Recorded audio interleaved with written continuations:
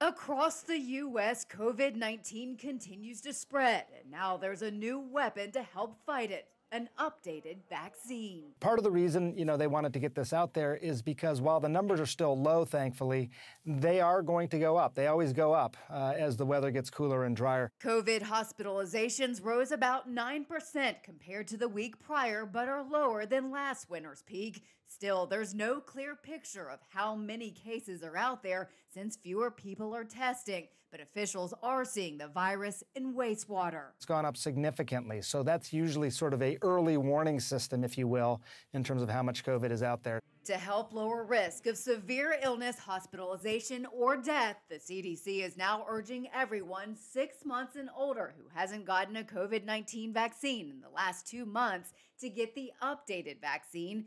CDC advisors say those ages 5 and older should get at least 1 dose. Children 6 months to 4 years who may be getting their first COVID vaccine should get 2 doses of Moderna or 3 doses of Pfizer, with at least 1 being an updated shot.